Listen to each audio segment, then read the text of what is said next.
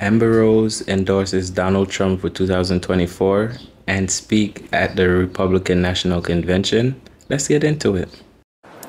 My name is Amber Rose. I'm a model and entrepreneur.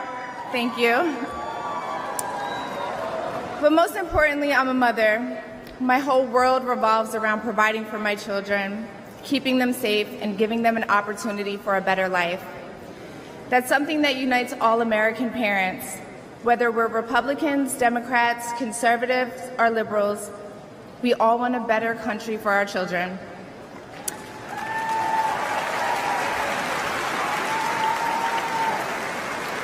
But I'm here tonight to tell you, no matter your political background, that the best chance we have to give our babies a better life is to elect Donald Trump President of the United States.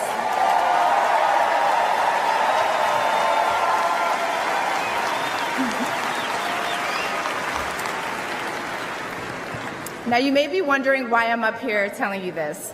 I'm no politician, and I don't want to be. But I do care about the truth. And the truth is that the media has lied to us about Donald Trump.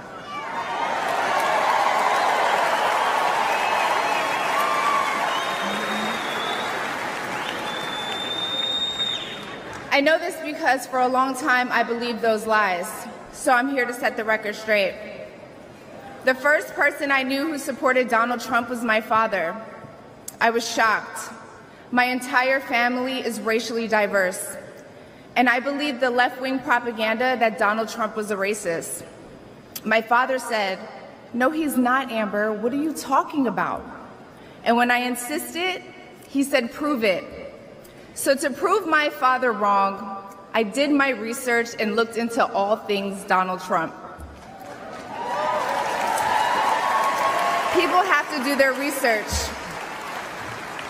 I watched all the rallies, and I started meeting so many of you, his red hat wearing supporters.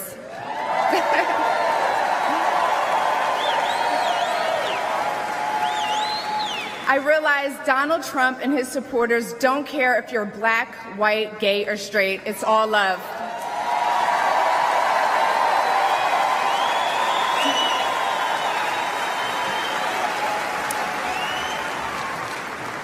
And that's when it hit me. These are my people. This is where I belong.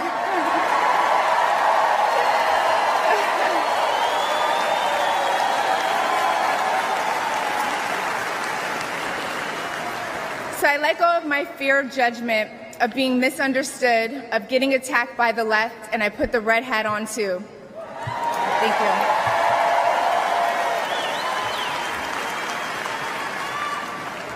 Love you too. I never felt more free and more love for my country than I do now. I want to thank my father, who's in the audience tonight, for opening my eyes. He served over 20 years in the U.S. military. Thank you for your service, Dad. Where's he at? I love you, Dad. I love you. I love you so much. Thank you.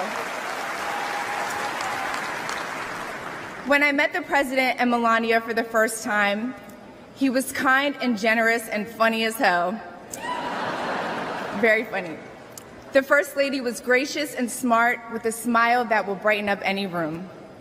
If you're watching this tonight, you know our country is in trouble. Just like me. When you go to the store and buy food for your family, you're shocked. When you fill up your gas tank, you're pissed. I know I am.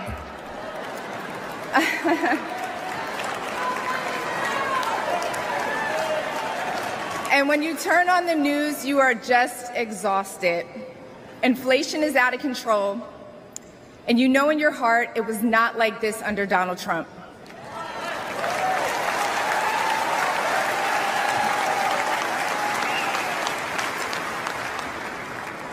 My message to you tonight comes from a humble place. The left told me to hate Trump, and even worse, to hate the other side, the people who support him. When you cut through the lies, you realize the truth. American families were better when Donald Trump was president.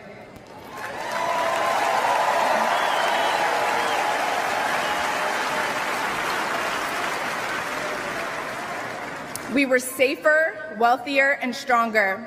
A vote for Donald Trump is a vote to put money back in our pockets and good food on our kids' plates. Yes.